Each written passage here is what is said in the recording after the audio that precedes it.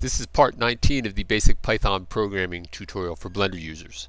Okay, so now we're going to have to do something a little bit different in this lesson, and that is because this is the interface within Blender does not always coincide with the Python code. We know the Python code has a tendency to run a little bit behind. It's not first priority. And so one of the things that is very powerful within the interface is the ability to rotate on different boundaries, or like there's not boundaries but positions. Here's, you can rotate around the 3D cursor, around the individual origins of the object, median point, bounding box cursor, things like this. But the individual origins is a powerful technique, because if I come up here and I select each one of these cubes, planes like that, and I want to rotate them around, say, the x-axis, so I'll press RX, and so they are all rotating like this, like that. However, if it was set at the median point and I rotated around X, you see they're rotating like that. But I want them to be able to rotate around the individual origins, because say if we're using the fountains to spray water, shoot particles, launch fireworks, launch intercontinental ballistic missiles, whatever, I want to be able to rotate these angles at will however I want. So there is a command, and this is actually one of the, here's a command, it's called bpy.type spaceview3d.setPivotPoint.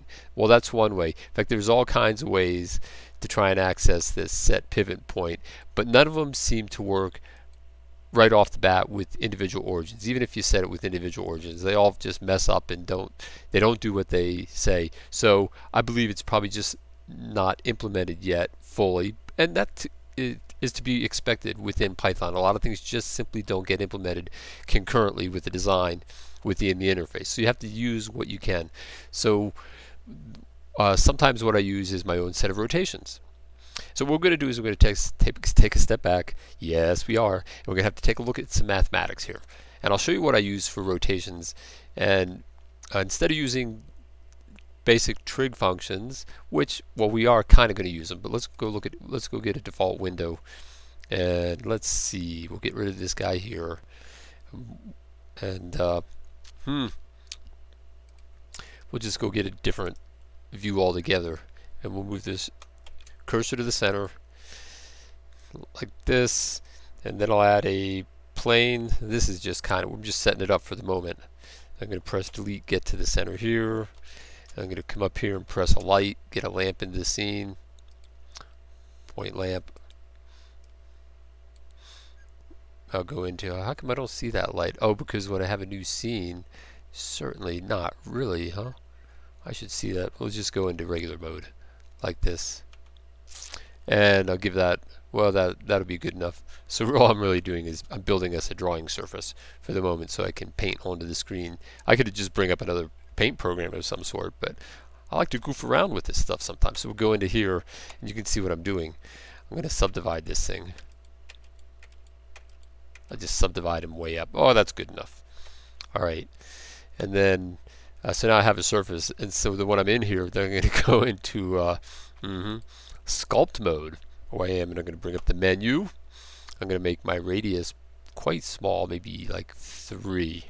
I don't know, maybe that's good enough. And I'm going to crank up the strength like that. Let's see if this actually works. If I'm going to come over here and I'm going to see, yeah, okay, yeah, it does, it works. That's all I'm trying to do. I'm just trying to paint for the moment. Okay, so what we're doing is we're going to imagine this is here's the center of the plane like this. In fact, let's go into ortho mode and look at it from above. Maybe give ourselves a little bit more room, and let's see if I can clear that out. Alright, we'll start from scratch like this. So imagine this is going to be the center of our graph, and this is our x-axis like this, and this is our y-axis like this. Alright, and we want to, and this is going to be our xy plane as if we were looking at it from straight above, straight down on top of it. Alright, so here's x over here. And here's y. Yes, I could use a paint program, but why? Okay, so and let's say we have a point on the plane, and we want to rotate around like this because I don't like maybe the way that the current operations work. And we could use the sine and the cosine functions for doing it, but I want to just do something simple. Let's say we have a point over here. We'll mark this at, let's say that's 1 on the x-axis and 2 and 3 on the x-axis, like that. And then let's say that's 1, 2, and 3. Alright, so we're going to make a point at 3 over here and 2 up in here, and this will be our point. Normally in the XY plane, that would be the point. We're just going to put it up here. We'll put it down here. It would be the point. That's a parenthesis. Maybe I should be using something else, but you get the idea. That would be 3, 2. Alright, like that. We need a little. Let me see if I can crank the radius up a little bit. See what happens if I do that. No, it's probably more about this lighting. Anyway, so maybe that's a bad choice, but you just have to bear with it for now. Alright, so instead of using it in the XY plane, we're going to use it differently. We're going to call this the complex plane. Alright, and we're going to call this x-axis. It's going to be the real axis. We're going to make it just a little r and a big R and an E for the real axis. And the y-axis instead is going to be called the imaginary axis. So yeah, we're going to use complex numbers. And for those of you who have fought with complex numbers, don't worry about it. They're so easy, it's ridiculous. Alright, so instead of marking our point as 3 plus 2, we're just going to mark it like this. It's going to be, it's actually the same as 3 plus 2i. Alright, and the reason that is because, and that's an I, so those are the 2 points. 3 and 2i are the points instead of 3 and 2. Alright, that's our point location right there. Right, and really what it is, since this is the real axis now, this is the real number, this is the 3. And this is the imaginary axis, and the imaginary axis is not a y, it's an I. So it's 2 units up in y. So this is 2i, and that is 3, so that would be the point 3, 2i. And I know you're going, well, what is this all about? What the heck is this guy doing? He's driving me crazy already. I hate mathematics. Alright, but this is a very powerful and important thing to know, because all throughout science and engineering and physics and things like that, complex numbers are used so commonly that it's unbelievable, and you have to know them. And since a lot of what we're going to be doing in the Python tutorials and our animations and things like that are very heavily math based, because if you really want to do the cool stuff, we have to do a lot of math. Alright, so this is kind of your introduction. Alright, so just remember, I'm an artist too, and so we can do this. I know we can. Alright, so what we're going to do, what are the operations within the complex number space when you're dealing with complex numbers is this. Is when you take a complex number, when you take the complex number I, now I is just going to be this location up here, 1 unit up on the imaginary axis. That is I, like that. Right? Actually, in coordinate wise, you would call it 0, I. Right? Because there'd be 0 on the real axis and I on the imaginary axis. Alright, so if you take, just say I, and you multiply it, that's a little multiplication symbol, and you multiply it times I, like this, that's really the same as saying I squared. Alright, there's an I, and there's a little squared term like this. Alright, that's I squared, that's a little 2. You have to just go with it, man. I've got to work in Sculpt Mode just because. Alright, so, and I squared in imaginary numbers happens to be equal to -1. Now, I don't expect you to understand why or need to know why for the moment. Just remember that I squared is equal to -1.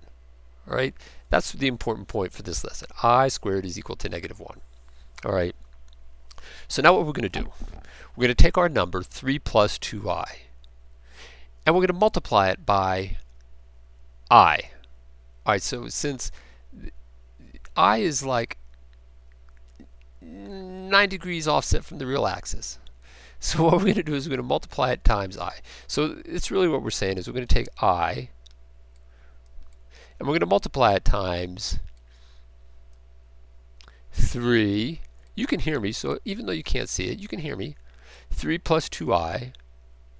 You can be writing this down on your little piece of paper maybe, like this. And when I multiply I times 3, I get 3i. And when I multiply I times 2i, so that would be plus, I'd get 2i squared. 2i squared. Like this. Well, I squared is the same as negative 1. So I'm going to swap that out and just make that a negative 1. So that'd be 2 times negative 1 is a negative 2. So really it becomes 3i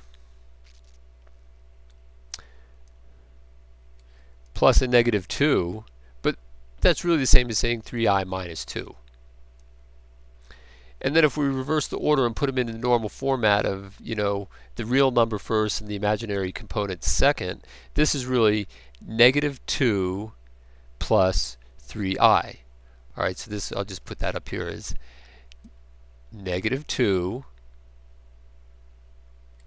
plus 3i. Oh, I know you can't read it, but I don't want to switch between applications. I'm going to figure out a better way to draw within the scene. I just thought maybe this would work, and I think if I had moved the light, maybe it would work a little bit more. Hang on one second. We're going to go back into object mode just for a second and grab this light and move it over here. Let's see if it does it. Oh, maybe I'm not in texture mode. Nope, that's not going to work. Solid mode. Son of a, I thought that light would do it. Okay, well, it's not doing it, so alright, so we'll go grab the plane and go back into Sculpt mode.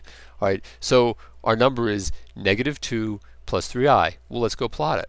Well, negative 2 is the value on the x-axis. Oh, no, it's not the x-axis anymore. We're in the complex plane. It's the real axis. Alright, so there's negative 2.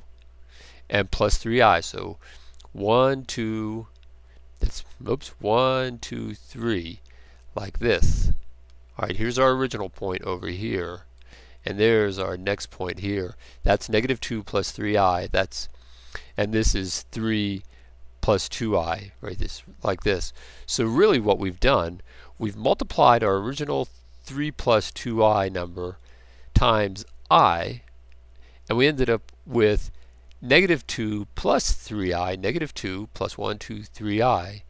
And what we've effectively done is we've rotated our point 90 degrees in the complex plane. Okay? You got that? Alright. Well, okay, I know this is quite a diversion, but these become important diversions because we'll be using complex numbers a lot as well. In fact, when you think about it, Blender, and when you think about Python and the coding behind it, you'll sometimes see that curious little thing called a quaternion. Well, those quaternions are based in complex numbers as well. And so we're going to have to know all about that kind of stuff. Alright, so don't worry if you're not inclined to the mathematics. I'm going back to the design lessons here shortly, and we'll be mostly doing design lessons, but we'll be picking up on things like this and providing you greater tool sets not only in the design but also in your mathematics, and then we can really have much more powerful, cool, fun stuff. Alright, well that's it for this lesson, and I'll see you in the next lesson.